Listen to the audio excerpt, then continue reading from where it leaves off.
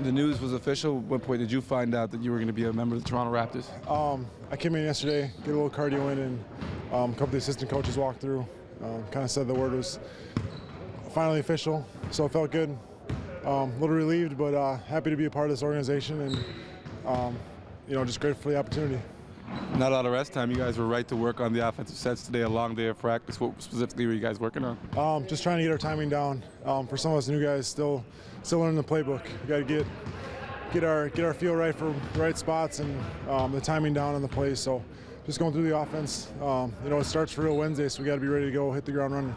What parts of your game did the coaching staff tell you that they were impressed with, and were the reasons that you're making the team? We didn't really talk about specifics, but I think just being a true five, being a five-man that can step in and play center and guard and bang against some of the other big guys in our league. Have they talked about what their expectations are for you, what your role might be? Nothing since. Just kind of same thing as I was expecting coming in.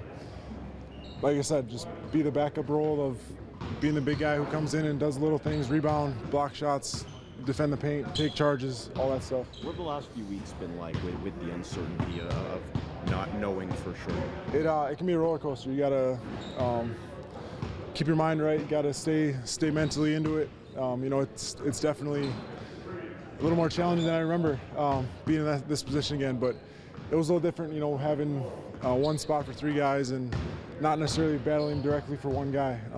Jordan and Will, they both played great throughout camp. I think they're not going to have any problems finding jobs, and I'm just fortunate to take this opportunity and hopefully run with it. How did you keep your mind right and stay, on the right focus so that you were putting yourself in the best position to succeed? I think experience is probably the easiest thing.